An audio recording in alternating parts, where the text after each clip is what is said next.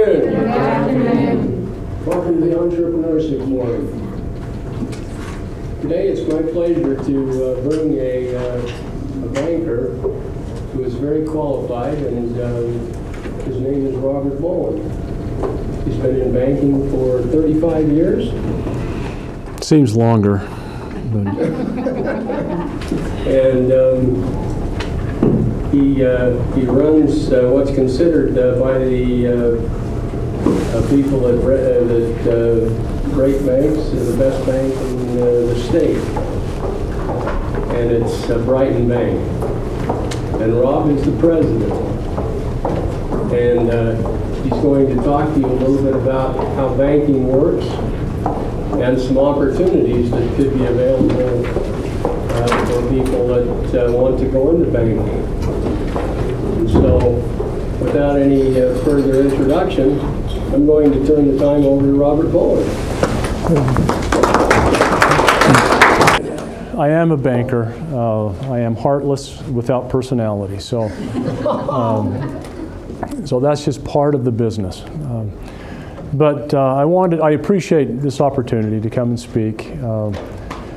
Banking is an interesting business. Over the past 5 years with the economic downturn, with the Great Recession, it's been a challenge, and we've seen a lot of consolidation over the last few years. We've seen a lot of banks go out of business or be closed by the FDIC. So it has been a challenging time, and the industry will change in the future.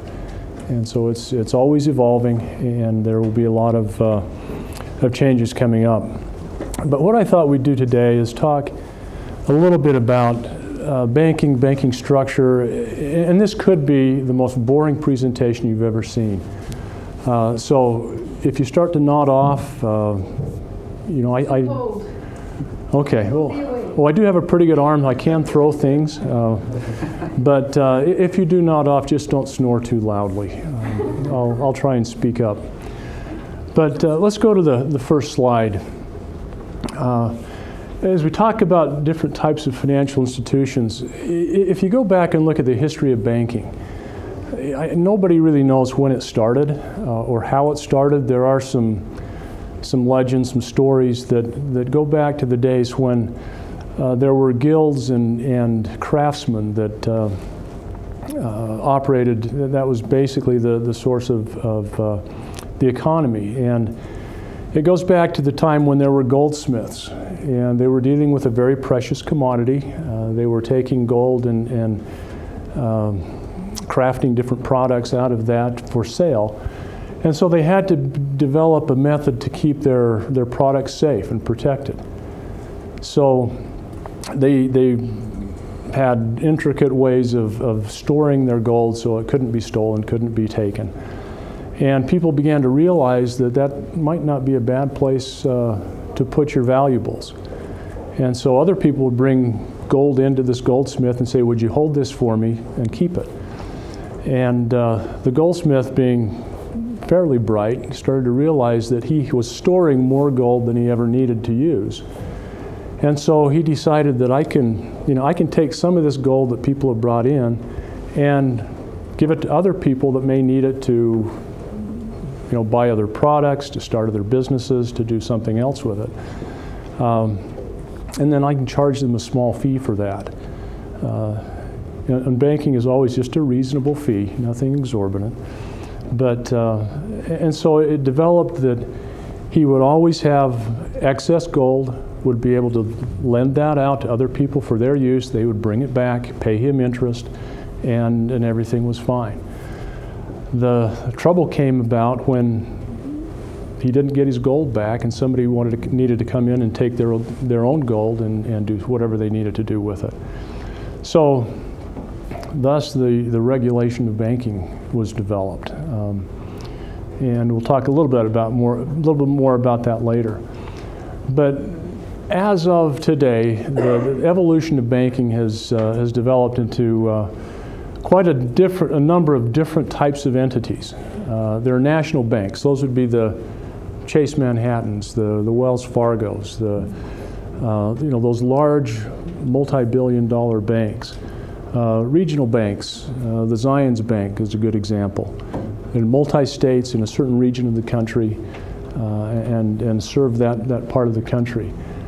Community banks like mine, typically much smaller. Community banks are usually categorized as those banks that are under $10 billion in total assets. My bank is just a little blip of that. We're about $180 million total assets. So, very, very small in comparison with some of these others that are $1 trillion in assets. But they focus mainly on a single community, a single group of people. Credit unions, financial institutions that are developed by a group of people that have a common interest. The military forms a credit union. Utah Power and Light has a credit union. The Congress has their own credit union. Those are developed for people that have a certain interest, and were developed for really low to moderate income families to consolidate their funds and help each other purchase cars, homes, etc.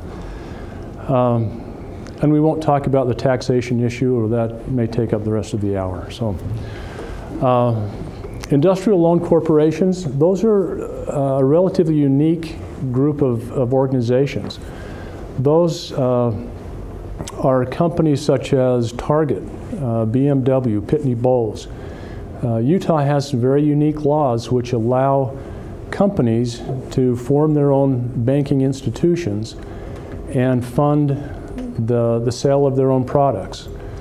And Utah and Nevada are probably the two largest states, or the two states that have the largest concentration of ILCs. Very unique, very specific, and they really don't compete with local banks directly. They have a specific mission and usually fund their own business model. And then there are other institutions, check cashing companies, those kinds of things. Any questions on those? Does that make sense? Okay, Rick, let's go to the next slide. Okay.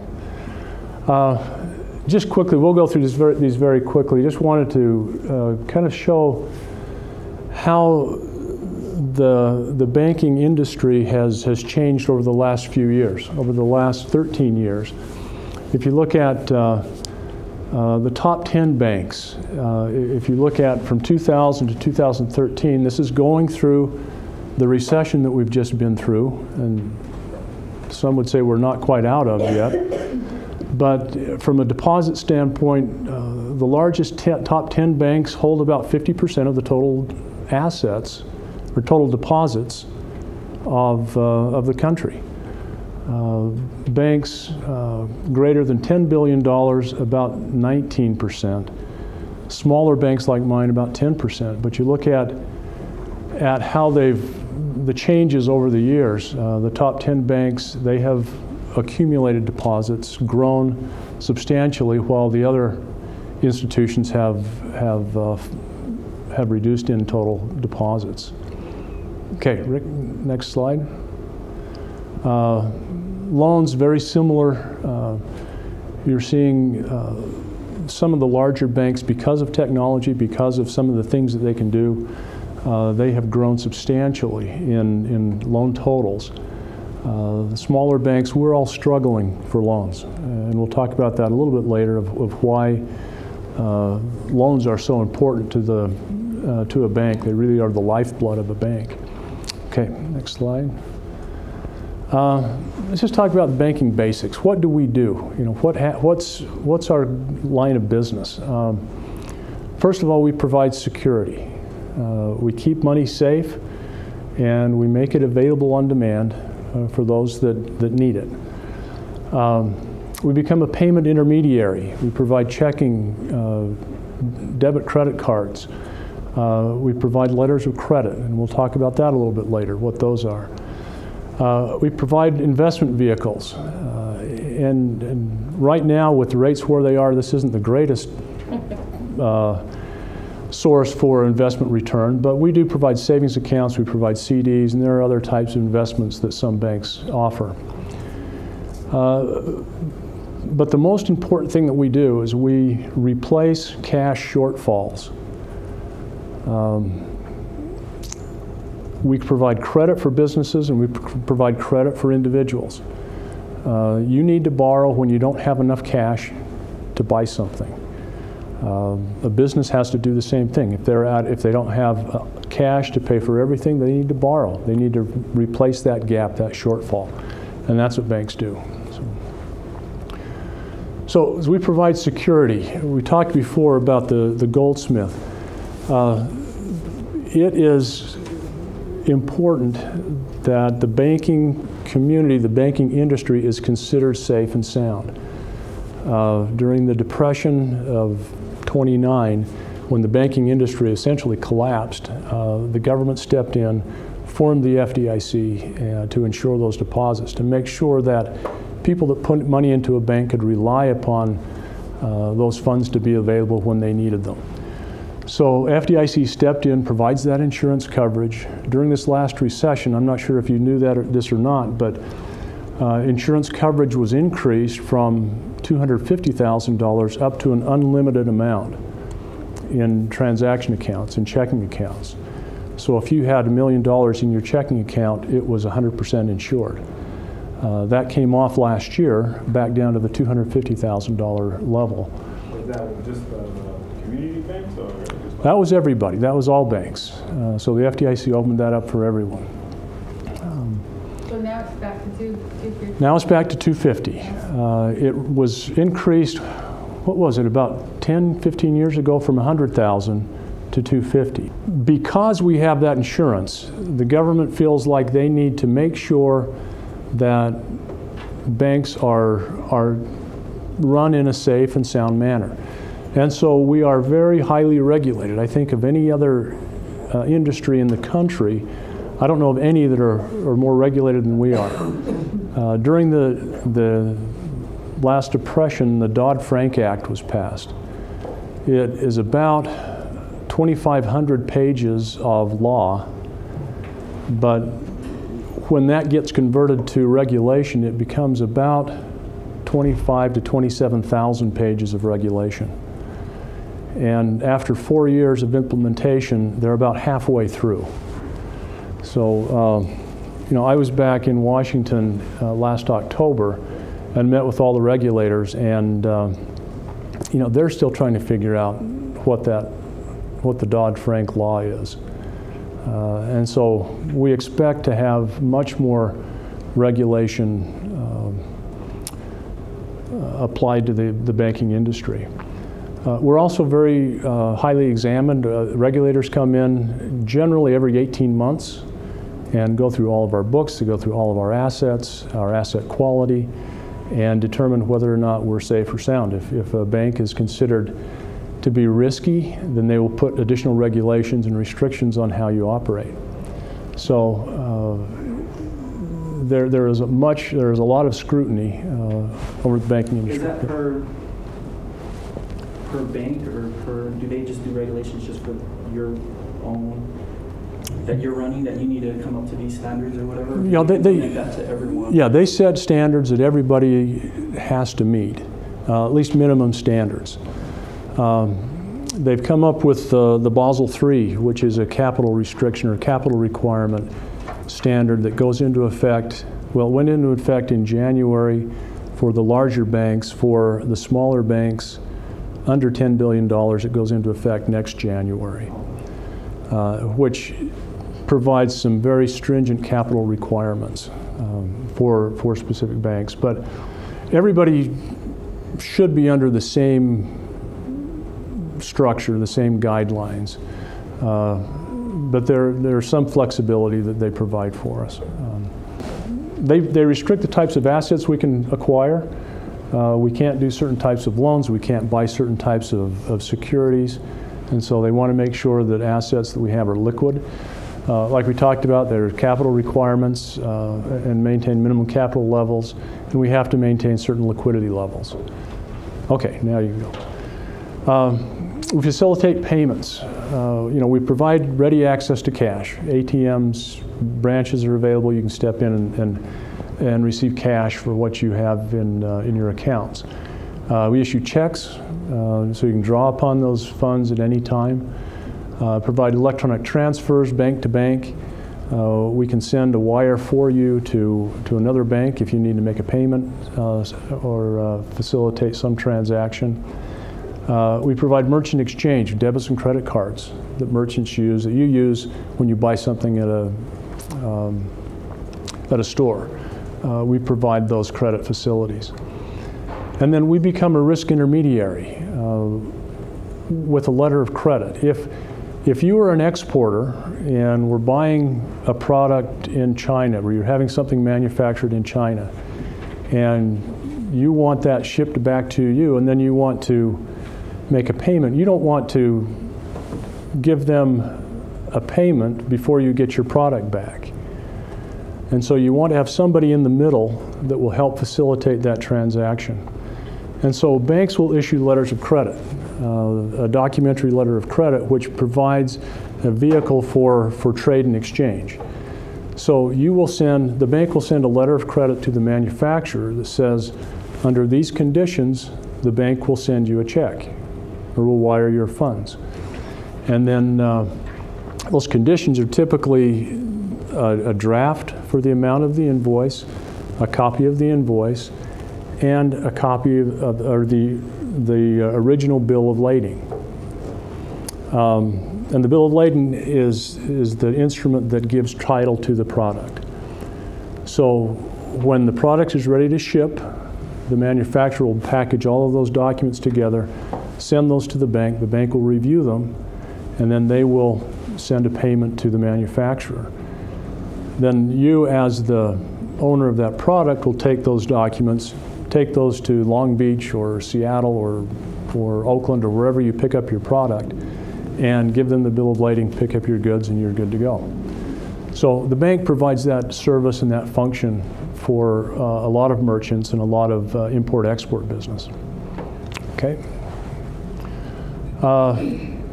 Investment vehicles, we've talked savings accounts, certificates of deposit, insurance, annuities.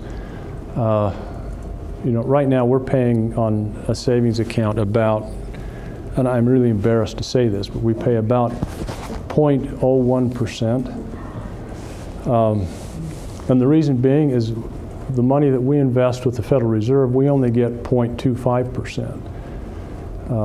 And we have to pay FDIC insurance, which is about 0.15%. So very, very thin margins. So banks need your deposits, but they're not going to pay you anything for them yet. As soon as interest rates rise, then that might change. Okay. All right. This is probably the biggest thing that banks do. The most important thing that banks do is we replace cash shortfalls. And simple economics, there are two sources of cash. One is equity, and the other is debt. Equity is what you have, cash you have in the bank. It's cash that you have in your back pocket, in your mattress. It's the money that you've saved. Okay, that's your equity. So if you go to buy a house, you will have to make a down payment. You'll have to put in a certain amount of equity, money that you've saved, to buy that home. You'll need to borrow to get the rest of that. Unless you're like Rick and he can pay cash for everything.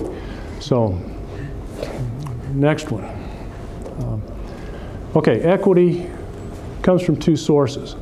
And this is the same thing as if you're a small business or starting a business, you will have to have some level of equity. And that's going to come from capital injections. Again, that's from your savings. That's from your mom and dad. That's from your next door neighbor. That's from a good friend that's willing to go into that business with you and provide that cash, provide that equity. Or it can come from retained earnings. It comes from the earnings of that company that you don't pull out and spend. It's what you keep in that company and reinvest. Okay. Really aren't any other sources of equity that you can come up with. Okay, let's go to debt. Okay, debt will come from trade credits. That's from your receivables or your payables. It comes from your accruals, but primarily your payables. Your supplier will send you product for your inventory, and you have 30 days, 45 days to pay them. Okay, that's a source of cash for you. You know, you've been through your business classes, you know, that becomes a source of cash, that accounts payable. Okay, so trade credit becomes a source of debt that helps you fund your business or helps you fund whatever activity you're doing. Institutional credit comes from a bank. Okay, that's the money you come in and say, okay, banker, I need money for working capital. I need money to buy a building. I need money to buy more inventory. I have X amount that I can put in of my own, but I need to borrow that difference. Okay, so the bank will provide that credit.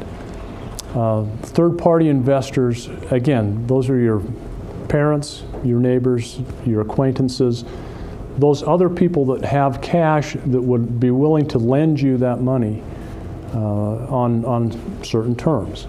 Okay, there are, and I have another slide that we will get to, but or maybe we don't have to get there, but banks have costs. We have to pay our depositors, and right now we don't have to pay them very much, but we do have to pay depositors. We have to pay for our overhead. We have to pay FDIC insurance.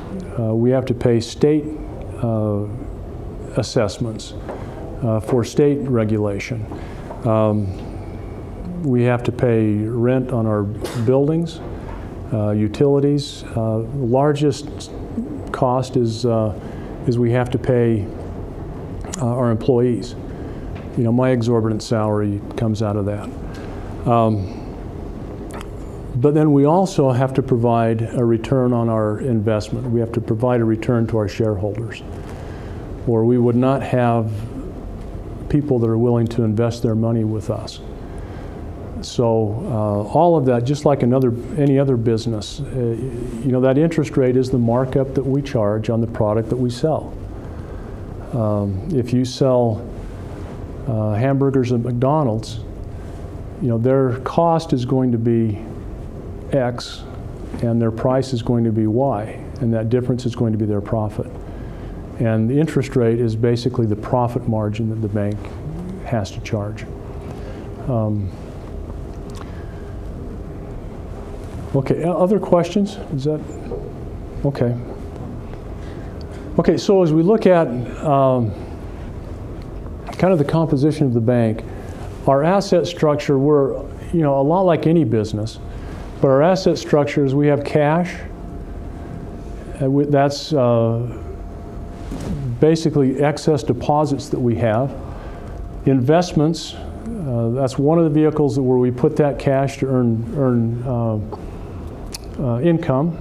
We have our loans, and then we have our non-earning assets. These would be our buildings, facilities, equipment, those kinds of things. Liabilities, accruals and payables, those are a very small part. The major liability that a bank has is our deposits. If you look at banks, they are probably the highest leveraged company or business that you'll see anywhere in the market. We have very small levels of capital. If you look at a Chase, you know, their capital to their total assets is going to be less than 6%. It's probably in the 4% range. A very healthy bank will have something in the 10 to 12% range, which doesn't give you a lot of cushion to make any mistakes. Usually that equity is what if you make a mistake and have a loss, that's where you cover the losses out of your equity, out of your capital. Banks don't have a lot of that, okay? So they have to be very, very careful on how they purchase their assets. Right now in the marketplace, most banks are very liquid. They have more cash than they need. Our bank is, we're in a position where we have about 50% of all of our assets in cash or investments. Investments would be government-backed bonds, would be very safe, secure investments. Mortgage-backed securities that are backed by Fannie Mae, Freddie Mac, Ginnie Mae. So we have a lot in cash. We have about half of our assets in loans. Typically what we want to see is you want to put about 80% of your assets in loans, which are earning assets, and you want to leave cash enough to be liquid so people, when they need to get their money back, will have some there. But you want to keep most of your assets in loans where you can earn a return. And then, like I say, our capital is made up of our initial stock investment and then what we've retained over the years. Okay. Our bank, we have a capital ratio of about 12%. Under the Basel III requirements, it will be about 8% is the minimum requirement. If you look at other types of capital measurements, that 8% is the minimum. Ours is about 25%. So, we're very, very well capitalized, and part of that is because we're so liquid. So, these will just drive you nuts if I go through all of these. So, these are ratios that the regulators are going to be looking at. These are what they review and how they grade a bank. They look at capital, our core capital, our risk-based capital, profitability, return on assets, return on equity, loan quality.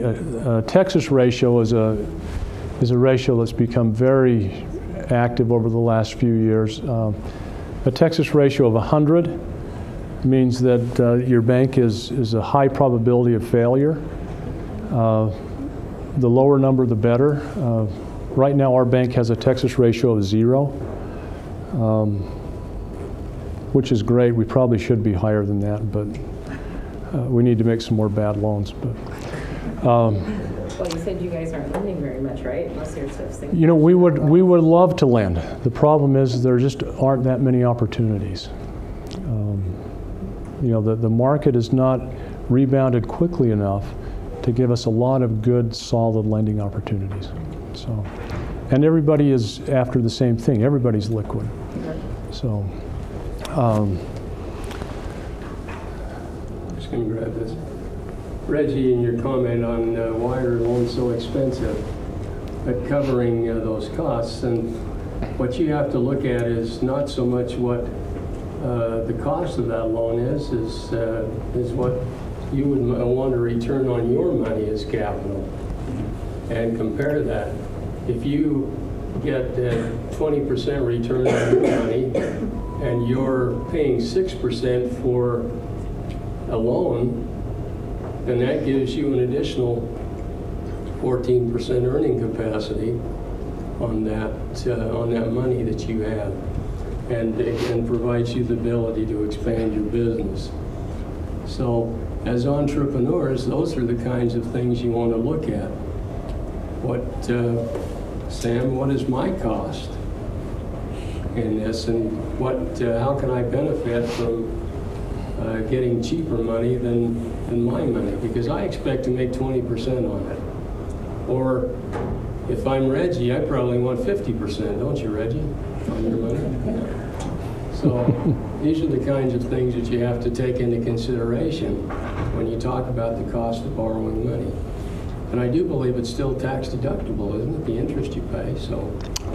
Some of it. Some of it. I have a question. Like, how do you have like a big competition between like national banks and community banks? Like, how do the community bank survive? Because like it's hard to survive when you have like a national banks, like nationwide, and we have a community bank. how do you like survive in like business like field? Good question. It's tough. It's difficult. We compete. Well, like Reggie says, everybody is concerned about price. If you look back before you guys were even born, back when I started in the banking industry, prime rate was at about 21%. It got to 21%. I think it was 21%. And so we were making loans at 23 to 24%. When I bought my first home, my loan was 10%, and it was an adjustable rate. The month after I closed the rates, the mortgage rates went up to 16%.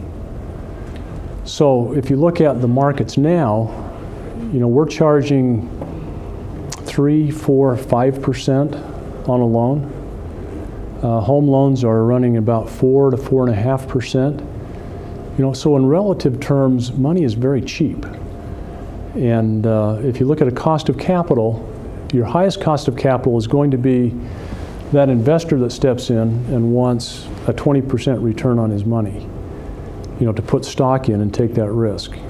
The bank is going to be probably one of your lowest costs of capital. And right now it is extremely low.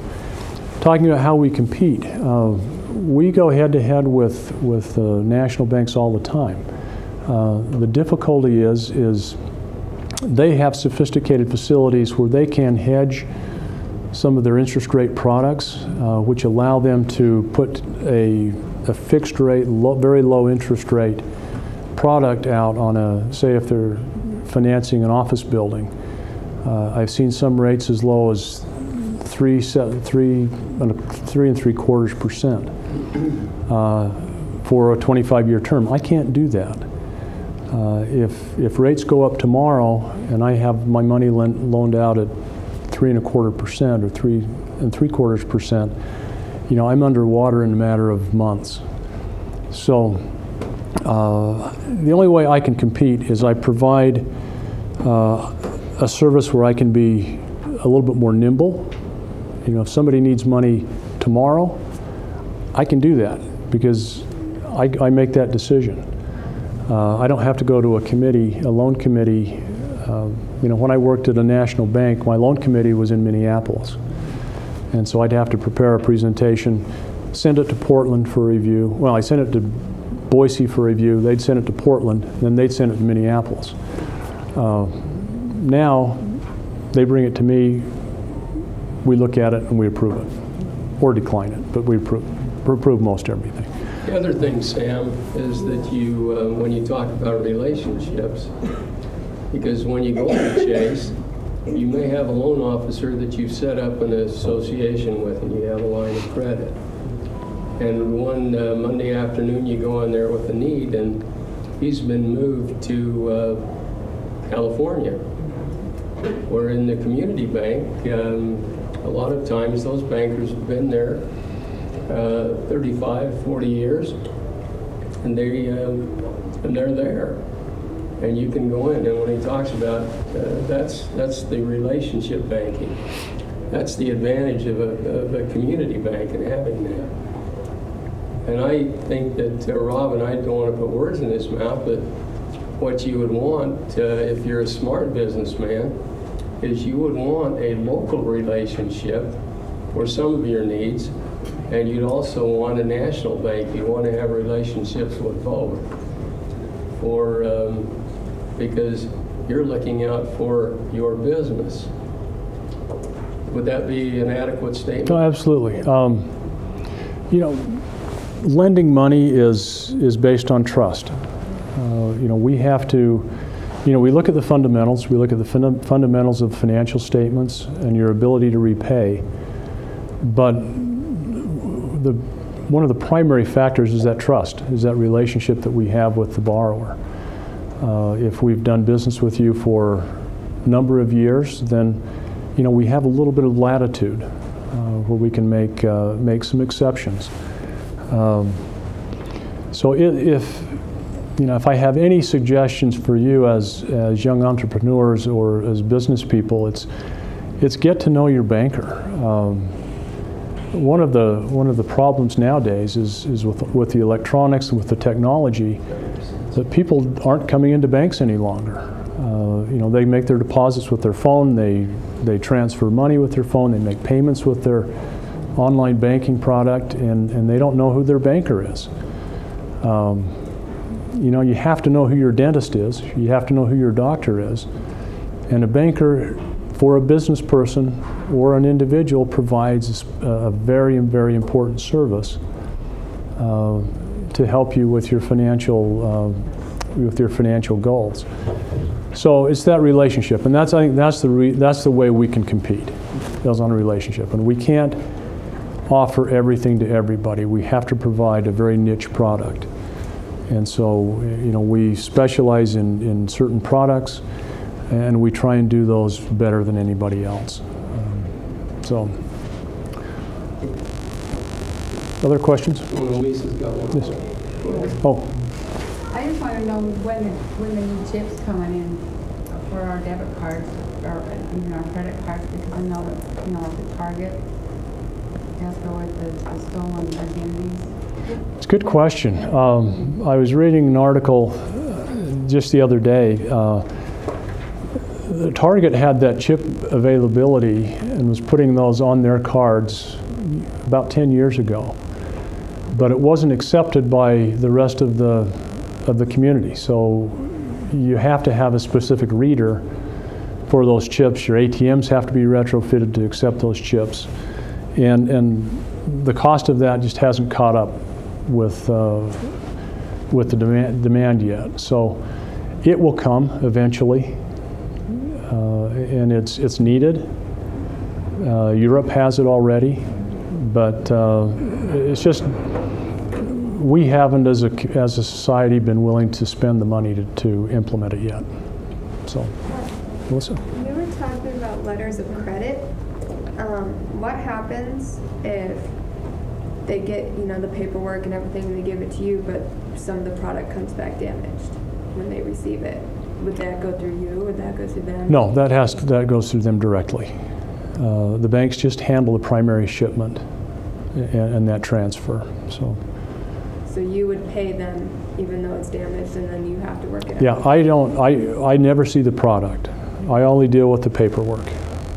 And so they may have some stipulations that they review, and that may be part of the letter of credit. If they've had experience that they get damaged product, they'll add that to the letter of credit.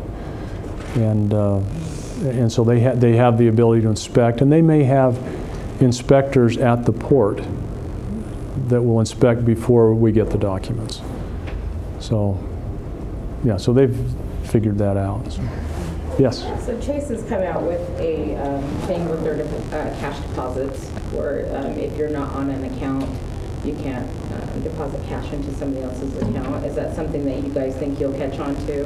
I don't think it's like from FDIC or anything like that. I just think that's something that they're implementing for money laundering to try to break it down. Do you think that's something you guys will jump on? Yeah, I mean, we do that now. I mean, we don't allow people to put money in other people's accounts. And, you know, banking is risk management. You know, there is no other, I don't know of any other industry that sells a product and expects to get it back.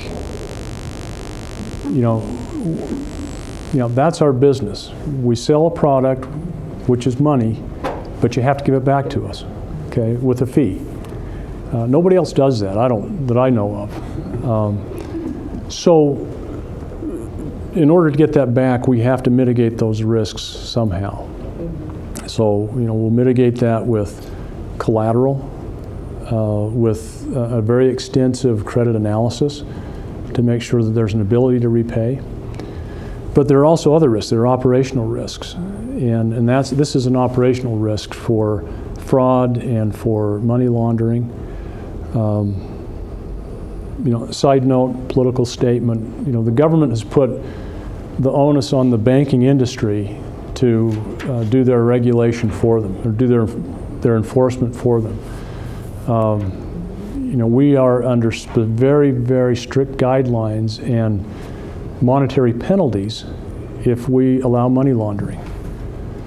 If we have money laundering going through the bank, we don't catch that, they can put monetary damages on the bank and charge us for that.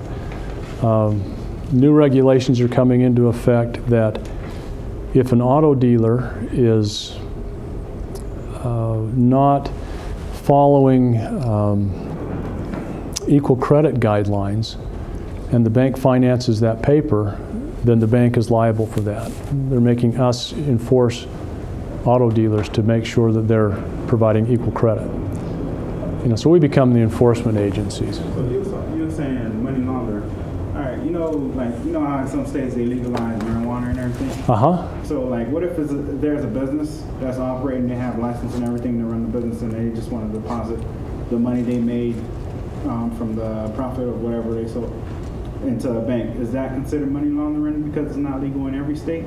Or I heard that. That's a good question. Is that, is that your new business? Is that? They came out and said banks can accept this. Yeah, I think they're making some exceptions. Yeah. Because people had safe rooms and they had to hire like armed security 24/7, and it wasn't good. So the federal government came out and said we want the banks to accept this. Yeah, they'll adapt to that. I mean, if it's legal, they'll figure out a way for the banks to participate. Yes. Okay, so other countries have completely removed currency altogether, and like they all do things plastic or like use their phones as like for essentially for exchange. Is that something that could happen in America? Is that something that banks are pushing for? How is that responded by the industry? It's becoming more and more acceptable. As technology advances, I could see that happening. It really won't change the function of the banks much. Right. It's just a different form of transaction. Banks will adapt. They'll have to, provide those facilities. We just won't have to hold so much cash in our vaults. It might reduce the exposure of bank robberies. By the way, if you're going to rob a bank, that's probably not a great idea. It's, most robberies that we've had, the most they've ever been able to get away with is about $1,000. And that's not worth 5 to 10 to 15 years in jail. There are better ways to make money. So. Plus, the dye pack is not very flattering when you get that orange explosion. Is it orange, not blue? It's red. Yeah. It's red. Yeah, we had a robbery a couple of months ago, and these guys weren't bright. They were robbing a bank. How bright could they be? Well, yeah, but they were even worse than that. They came in a taxi. They came in a taxi and took the dye pack, and he went to jump in the taxi, and the dye pack exploded on him in the taxi, so he took off. I'm sure the taxi driver appreciated that. Yeah, he wasn't real thrilled. Guess their getaway driver was sick. I don't know. We're coming to the close, but as entrepreneurs, a couple of things that Rob pointed out and that you pick up is that you can, even though there's a cost to money, you can make money on that money, which gives you what they call leverage. The other thing is that as you do business and you get to know the banker, that's important. But also, the third thing is it's also very important that you keep your end of the obligation. And when you borrow, be sure to pay it back. Because if you pay it back, what can you do? You can go borrow it again or borrow more as you build a credit relationship with that banker. So it's to your benefit to have a good banking relationship. And again, recommending that, there's advantages to having a national bank, but there's also advantages to being tied into a community bank where people know you and can act quickly when an emergency occurs. But again, it's dependent on you having a good credit history with them. Okay? With us, if you're starting a small business, would it be wiser to choose a community bank that's also invested in the community that you're trying to create the business in? I'm a little biased, but I'd say yes. I would, good to know. And I would second that, Melissa. Yeah, that's. It would be definitely easier to create that relationship. Yeah, I would think. Yeah. Yeah, but you also have to look at cost. Like they said, they can only go so low. And when you start a business is when you usually fail one because of money. Yeah. You know, as you start a business, a couple of things to keep in mind. Like Rick said, or is it Professor Lambert? I'm sorry. No, Rick's fine. Okay, Rick is fine. You need to make sure that your credit history is pretty solid. I mean, like we talked before, banking's a trust industry, is a trust business, and we look at past history is probably key. I mean, that's one of the most important things we look at. So, you know, make sure that your credit is clean. You have a good history of paying bills back, not only to the bank but to other people, that you're always current. You need to consider collateral. You know, the bank has to rely on something for repayment. You look at the amount that you have to put in as a down payment or as your own equity.